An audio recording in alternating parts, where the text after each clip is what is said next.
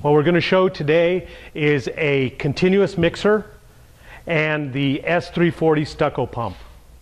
This is innovative in the industry because this is a 110 volt setup, as the pump and the mixer are 110 volts, so you can plug them into any household current, any job current. Basically anywhere you have electricity, this machine will work.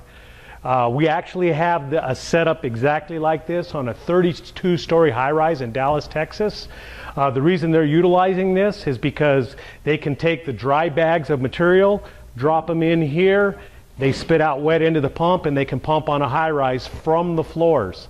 A typical application for high-rise construction would be a Tommy gun, which is a 4,000 to 6,000 pound trailer-mounted pump on the ground, pumping to a 3-inch standpipe, metal standpipe, going up the side of the building. From that, they pull the hose off, and then they shoot the stucco on the outside of the building. Why is that hard to do? Well, just imagine the pressures of pushing the head of material up to the point where you utilize it.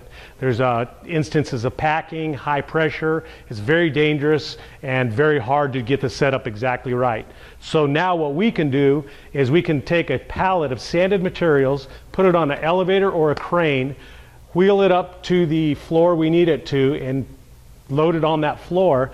Then we can use this 110 pump and 110 mixer to mix on the floor with 100 foot of hose. Now we can go out a window or a door onto the scaffolding on a high-rise and be able to pump a high-rise from the individual floors. You can go up a couple floors, down a couple floors, and then make a move. So it just makes a much cleaner application, much safer application, and you're not utilizing a footprint on the ground. Typically, if you have a trailer, you have a sand pile, you have material, it uses up a large area of the ground. Many of these high-rises are in downtown metropolitan areas where we do not have the luxury of having a large job site, so it becomes a problem. So now we can fly all the material up with a crane or an elevator, get it on the floors, and pump high-rises. That's just one application. This works great for homes, this works great for commercial buildings, any place you want to utilize a pump. Now this pump will put out about half of the production of a larger pump, but you only need half the crew. So you're still going to get, the rule of thumb in plastering is 100 yards per man per day on the wall. By hand, that's very difficult to achieve. With a pump, it's very easy to achieve. Each pallet of pre-sanded material will pump 100 yards on the wall.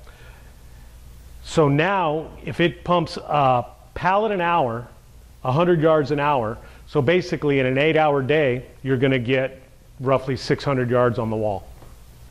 With this particular application, we just want the bottom third of the hopper full. The reason for that is the dry material enters this 16-inch mixing chamber and goes out. Typically, when you have a drum-type mixer, which you may see in the background there, you mix with water, you mix the material, and then you turn the blades off and let the material take an initial set. All concrete, all cement products have an initial set period. Then you turn the blades back on and break the set. With this configuration, you do not have that luxury of having an ability to break the initial set.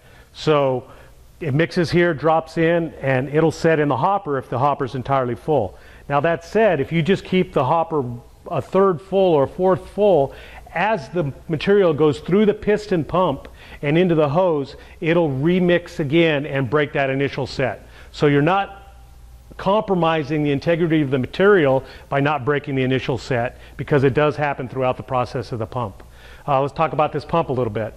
Why is this pump better than the other small pumps that are on the market? Well, this is the first of its kind. It is a piston pump. Piston means you can get much more pounds per square inch pressure out of a given power system. So we can get 600 psi out of this. A typical rotor stator, which has been used in the industry, will produce approximately 300 psi. What does that mean? Further hose lengths, the ability to go vertically. I personally have gone 150 foot, 60 foot high with this configuration and pumped beautifully.